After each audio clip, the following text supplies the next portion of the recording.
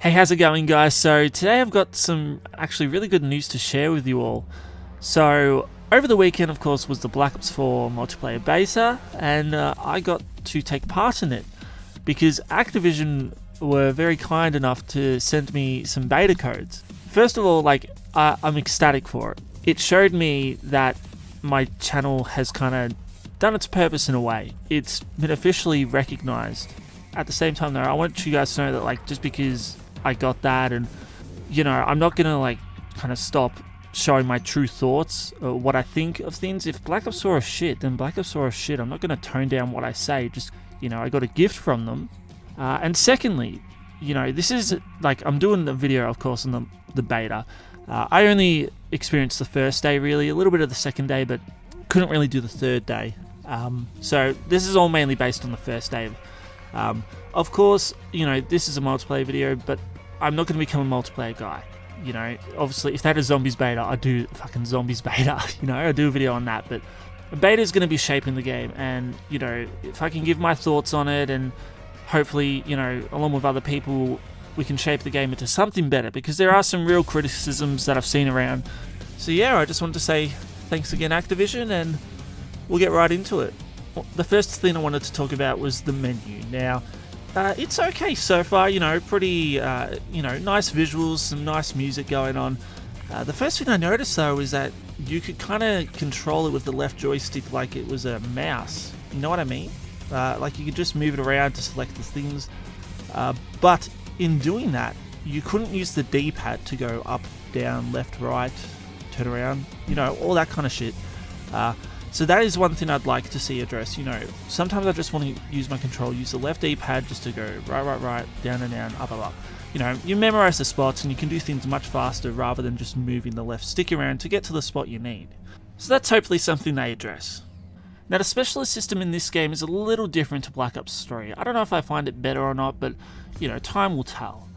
Instead of having grenades in your R1 slot, your default is a specialist ability.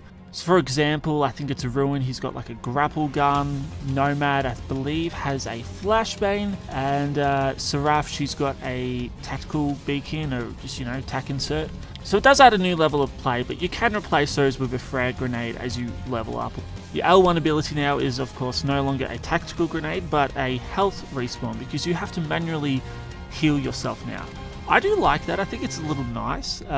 Bit more urgency, a bit more thinking to it, instead of just your random health regen.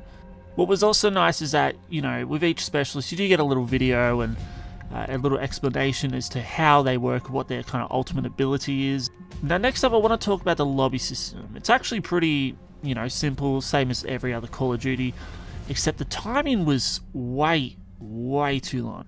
I think all up, it was maybe 90 seconds to 2 minutes, to even get into a lobby, then to get into a map. I think it's 30 seconds or 20 to choose your map, and then there's another 80 seconds after that. And I was like, what is the point of 80 seconds? I don't understand a map in as it does that, but that's just, no, that take too long. They need to shorten that, so I really hope that is changed. Now, once that finally finishes, you actually get to a nice little scenic view of the map. It's a bit different from just a static image of it, like past CODs. So that was a nice change up. Now, a couple of times, the loading of the map would take so long that the match would already start and people would have already spawned in, but I'm not spawned in yet. The map's still technically loading. So when it does spawn in, it automatically chooses a specialist for me, not necessarily the one I wanted, and I have to spend time picking this, pressing start, going to the specialist I want and choosing that. And it's really annoying. I'm hoping they fix that, but obviously sometimes you're going to auto join a match. So I think they should make it where you should have a preferred specialist and it will always pick that no matter what. Now, the gameplay itself was boots on ground, so I was super happy about that.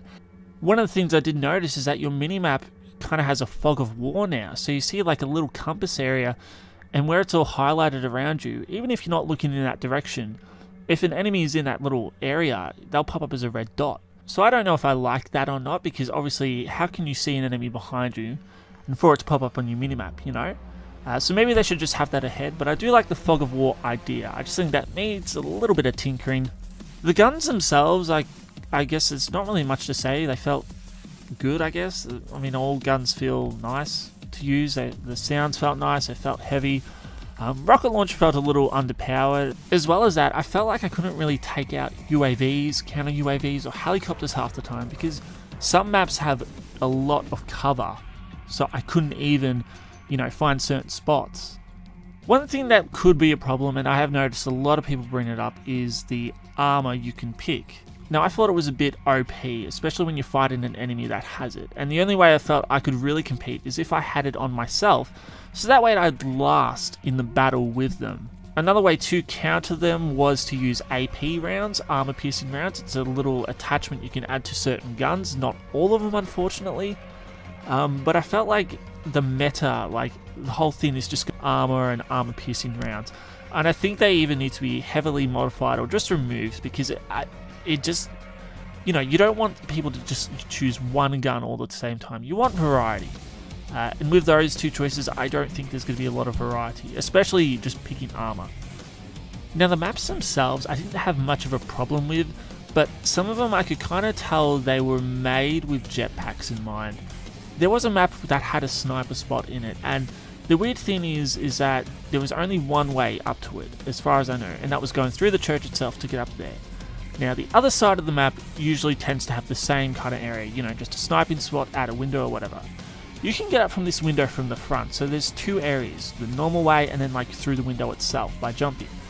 At this church spot, you cannot, there is no way you can be able to jump up there, unless I somehow missed the platform or whatever, but you just can't do it.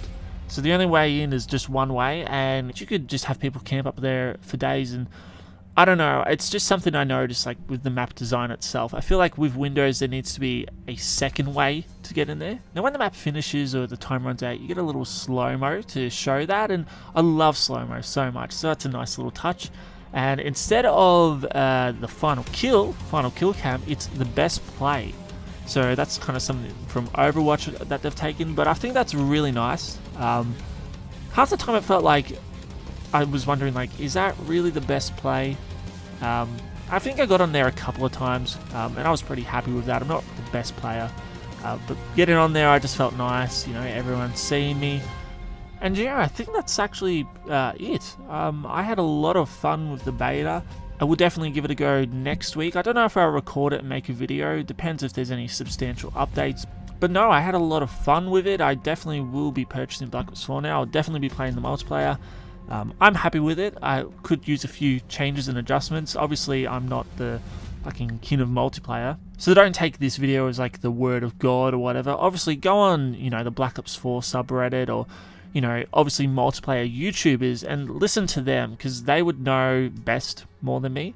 But, just my thoughts on it, and I was pretty damn happy with it, guys. So, anyway, that's it for me, guys, and I'll catch you later. Cheers.